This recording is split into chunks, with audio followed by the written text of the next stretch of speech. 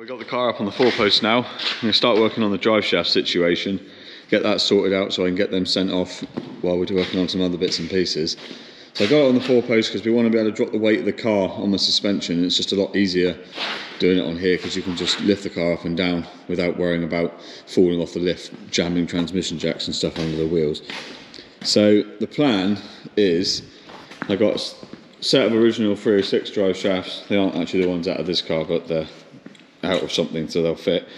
And we got the original Honda shafts out of the EP3 Civic. So initially I'm going to chop the EP3 shafts long and then cut the original shafts long. I'm going to fit them to the vehicle, hoping they'll slide inside of each other. If not, we'll have to just butt them up, but I think they will because the 306 ones luckily are hollow and the jack ones are solid. So we should be able to then slide them inside of each other, set the car down at ride height, set the inner CV at its midpoint, and then scribe a line around the shaft, which should give us a happy line. Then I can confirm that by lifting and dropping the car, so full droop on the suspension, make sure we don't pull out of the cups, and under full compression make sure it doesn't bottom out, which I'm sure it won't. It's just a lot easier to do that on here. Obviously I should note this is just to get the measurement. I probably will just tack weld them to give an example shaft, but then I will be sending those two welded together shafts off to a professional company to get them to machine them out of correct material and probably heat treat them, everything they do to make them right. Right, so I cut these two shafts now and clean them up a bit. What I've done, I've left that outer joint together for a minute because we don't need to touch that. It's the inner one that we're worried about. So I've just shined up these shafts slightly so I can tap them together. Shined up the end of that one. Cleaned all the grease out off the end of that shaft. And also just cleaned it out of this cup so we can see what we're doing without a chronic mess. Anyone that works with drive shafts knows what I'm talking about. So I'm going to put this shaft in, slide this in here now. Like I said, it's quite convenient. The Honda one is solid and the Peugeot one isn't.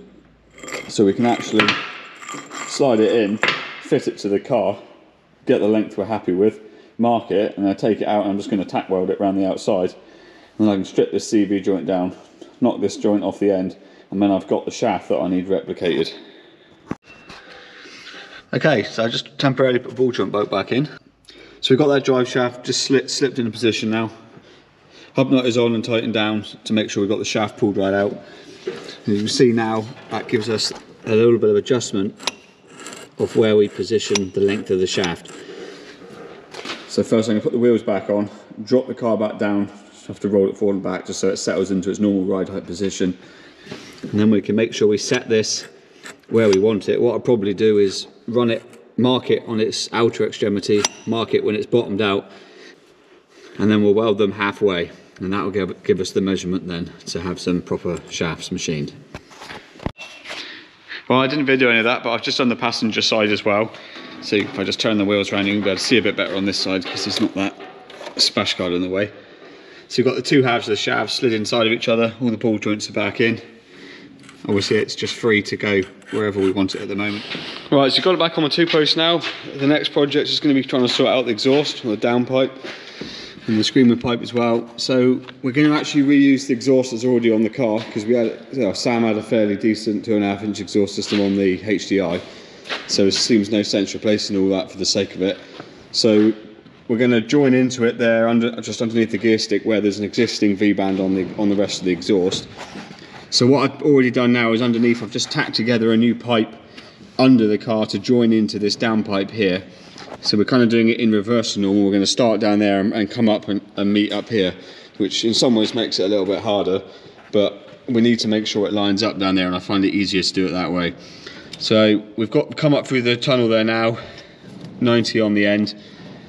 Got an adapter flange here that bolts to the turbo that ends on a 3-inch V-band. So we can adapt to that. So we're just basically cutting some pieces to fill in this gap here now. I'm going to come around straight and then down slightly. We've got to bear in mind the gear linkage cables have got to go through there as well.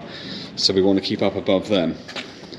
So we're going to cut some tube now and just tack everything up first, make sure we're happy with it, and then final weld it at the end.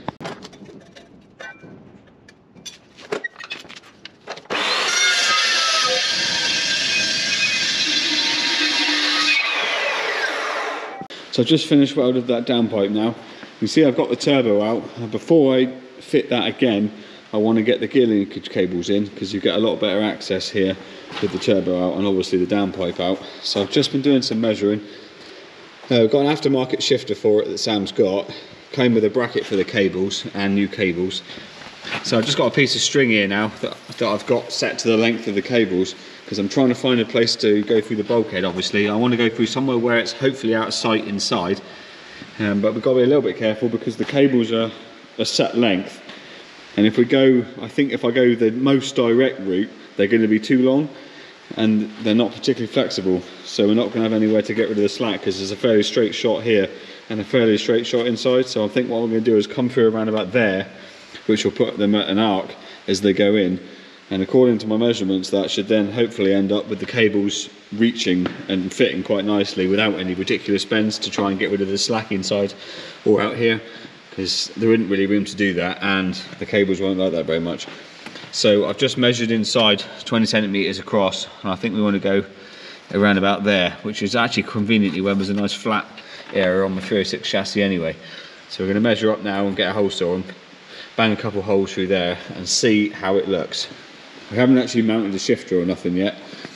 I've just been inside here now and I've torn out the trim from the centre, taken out the factory gear shifter, and just positioned this aftermarket job so the centre of where the shifter sits is exactly where the OEM one was. You see the cables come in the front there, so the aim is to come in. It's going to be around about there with the cables, and hopefully they'll just sit underneath the dash fairly out of sight. As to what we're going to do about this, I'm not quite sure. I'm assuming clearance the factory centre console and just make it fit as best we can. Okay, so I've got those two holes put through the bulkhead now. Just temporarily fitted those two cables so we can get the length sorted. A couple temporary grommets, and that should be well out of the way of the downpipe and the turbo, and also plenty of clearance for the old heat reasons. They're a little bit longer than they ought to be really. I think inside, just see there the way one's bent around.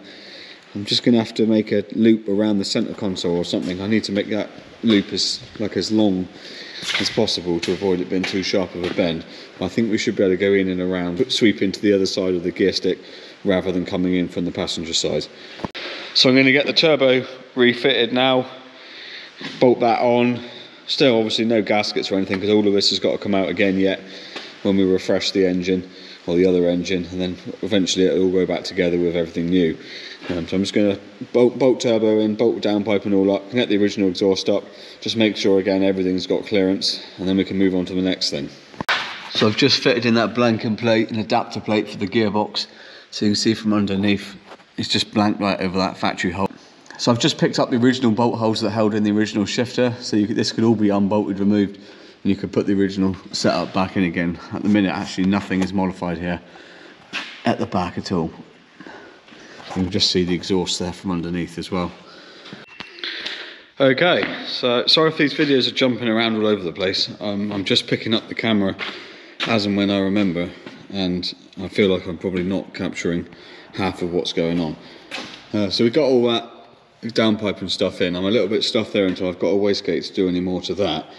So I'm just eyeing up cooling stuff now. I'm hoping, well, my plan is to use the EP3 like original Civic radiator.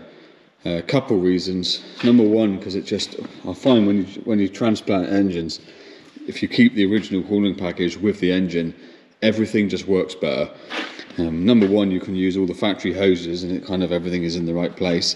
And if you put a Peugeot radiator in here, the hose comes out the bottom because it used to go around the back, and you've got to adapt it.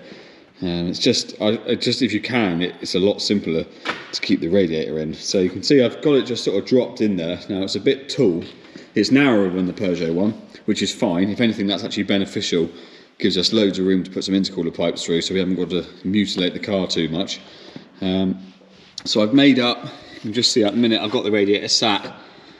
I've just made some plates up and put some holes, well, put a hole saw for it for the original Honda mount, which used to sit in the lower cross member in the Civic.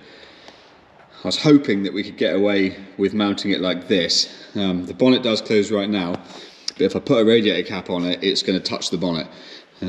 There is some clearance to be had in the bonnet, but I don't really want to do that. So I think the radiator is going to have to go down. So what I'm going to have to do is either slightly move it back and drop these brackets and sink the radiator behind the cross member. But the problem with doing that, which brings me on to the next job, is we're going to have to fit up all the water pump bracket and the alternator and everything, because I don't know where that's going to sit at the moment, and the further I go back with the radiator, it's quite likely I'm going to get interfering with that. So next job is pull the radiator back out again. I'm going to just temporarily bolt all that lot up. Then we can sit the radiator back in and see how much room we've actually got to play with, because you can see where I've got that radiator sat there now, that's not a lot of room, and I'm fairly confident that's going to be a problem. So I imagine what we're going to end up doing is probably having to section the original cross member and then weld in some plates to sink the radiator down into that cross member, and then the 306 factory wiring harness runs inside that cross member, so we'll have to try and do something with that as well. But that bridge can be crossed, but we just need to be sure the radiator can go there. Obviously the top mounts are really easy, typical Jap, just a rubber bush with a plate or whatever will make it so it all bolts on easy, and it would sit there quite nice, but I don't think there's going to be room for it like that. So we're going to have to see what we can do. So we'll get that all out again and go from there. Right, we've got a bit of a change of plan here now. So we've got this kit here that relocates the alternator down where the air conditioning compressor used to be, because the alternator originally would sit there, which really protrudes out in the way. And more problem being the tensioner setup on the OEM setup is up high here, which I could make fit, but it's going to get very clustered in that area. The alternator down there, it's out the way, gives us a bit more room up the top. Problem being, obviously, as you can tell if you look down from the top, the alternator now protrudes actually slightly past where the 306 cross member was. So my original plan of sinking the radiator down behind definitely isn't going to work.